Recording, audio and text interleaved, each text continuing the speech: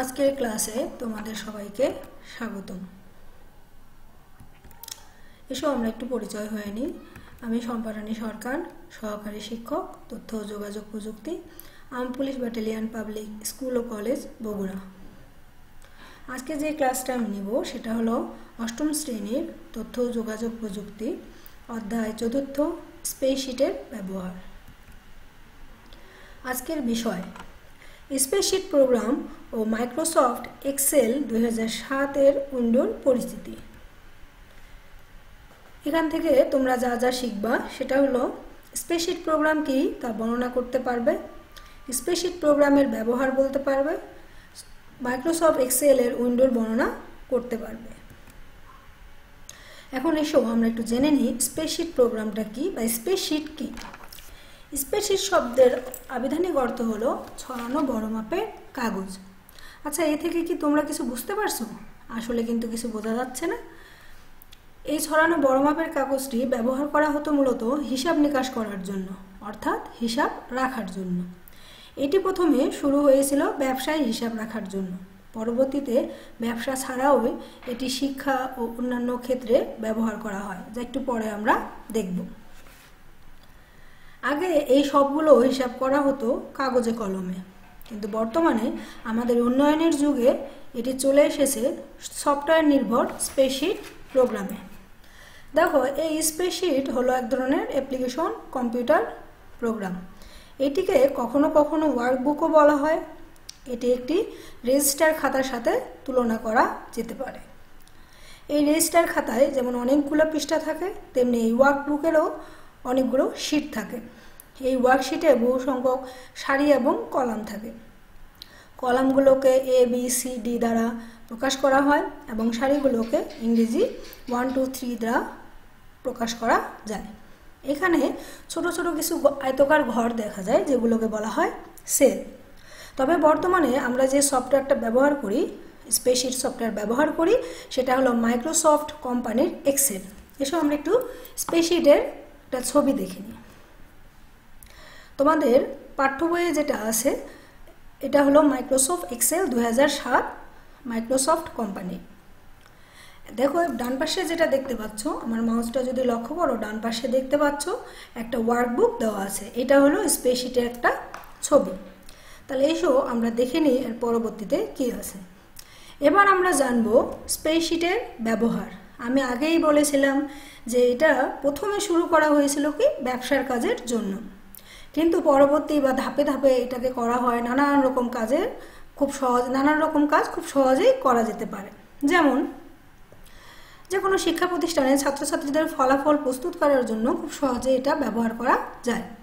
কোনো শিক্ষা প্রতিষ্ঠানের আয় ব্যয়ের হিসাব করা যায়, দৈনন্দিন হিসাব সংরক্ষণ ও বিশ্লেষণ করা যায়, বড় যে কোনো কোম্পানির প্রতিদিনের লেনদেনের হিসাব করা যায়। এছাড়া সবথেকে বড় কাজ হচ্ছে এই প্রোগ্রামের মাধ্যমে গাণিতিক ফর্মুলা ব্যবহার করে যোগ বিয়োগ গুণ ভাগ গড় ইত্যাদি বিভিন্ন রকম সুবিধা পেয়ে থাকে। এটার মাধ্যমে খুব দ্রুত ও নির্ভুলভাবে কাজ সম্পাদনা করা যায়। যেহেতু খুব দ্রুত ও নির্ভুলভাবে সম্পাদনা করা যায়, সেহেতু সময়ের অপচয় কম হয়। এটার মাধ্যমে প্রতিবেদন তৈরি করা যায়, তথ্য সংরক্ষণ করা যায়। এবার এসো আমরা মাইক্রোসফট এক্সেলের উইন্ডোর পরিচিতিটা জানবো বা উইন্ডোটা সম্পর্কে বর্ণনা জানবো।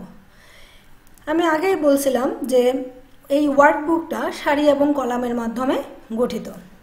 আমার মাউসটা লক্ষ্য করলে দেখবা, এই যে বলছিলাম এ বি সি ডি, এগুলাকে প্রত্যেকটাকে এক একটা কলাম বলা হয়। আর এ ঠিক বাম পাশে দেখবা 1 2 3 4 আছে, সেগুলা রো বলা হয়। এসো আমরা এখানে সবগুলোর নাম এক এক করে জেনে নিই। প্রথমে আসবে টাইটেল বার। এখন প্রশ্ন হতে পারে টাইটেল বার কি? টাইটেল বার হচ্ছে এক্সেল উইন্ডোর একেবারে উপরে বা ওয়ার্কবুকের শিরোনাম যেখানে থাকে সেটাকে বলা হয় টাইটেল বার। ঠিক এই যে দেখো মাউসের এখানে, এটাকে বলা হয় টাইটেল বার। এরপরে আছে quick access toolbar. Quick access টুলবারটা হচ্ছে মাইক্রোসফট ২০০৭ ভার্সনের এই যে ফাইল যেখানে আছে, এখানে থাকে হচ্ছে অফিস বাটন। ঠিক অফিস বাটনের উপরে এটা অবস্থান করে।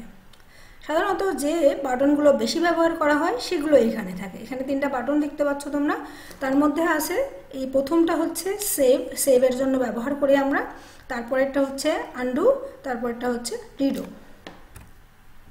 এবার এসো রিবনের বর্ণনাটা দেখি, বা রিবনটা কি। রিবন হচ্ছে মাইক্রোসফট এক্সেলের বিভিন্ন কমান্ডের গুচ্ছ আকারে সাজানো হয়েছে, এগুলোকে একত্রে বলা হয় রিবন। প্রত্যেকটা মেনুর আওতায় আইকনের মাধ্যমে কমান্ডগুলো সাজানো থাকে। এই মেনু বলতে এই যে দেখো এখানে আমি বলছিলাম হোম, ইনসার্ট, পেজ লেআউট, এগুলাকে প্রত্যেকটাকে বলা হয় এক একটা মেনু। এই মেনুর ভিতরে যেগুলা থাকে সেগুলা সবগুলা কমান্ডগুলোকে মিলে বলা হয় রিবন। এই পুরা যেটা দেখতে পাচ্ছ বর্ডার দেওয়া আছে, পুরাটাকে বলা হয় রিবন। এরপরে আসো ফর্মুলা বার।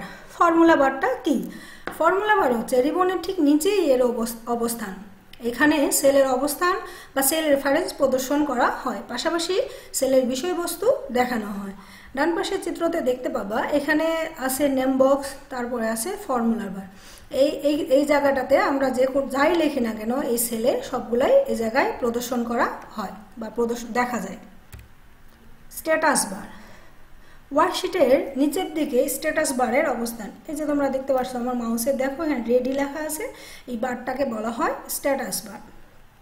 বিভিন্ন কাজের সময় তাৎক্ষণিক অবস্থা এ বারে দেখা হয়। এছাড়া স্ট্যাটাস বারের বাম করে ভিন্ন ভিন্ন ওয়ার্কশিট দেখার অপশন আছে, যেটা আমরা পরের চিত্রতে দেখব। দেখো শিট ট্যাব।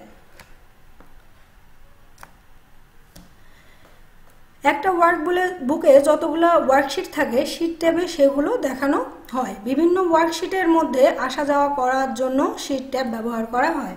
এখানে দেখো এই পুরোটাকে যেহেতু আমাদের ওয়ার্কবুক বলা হয়, এই ওয়ার্কবুকে এই যে বাম কোণে দেখো শিট 1, শিট 2, শিট 3 আছে, সেটাকে বলা হয় শিট ট্যাব।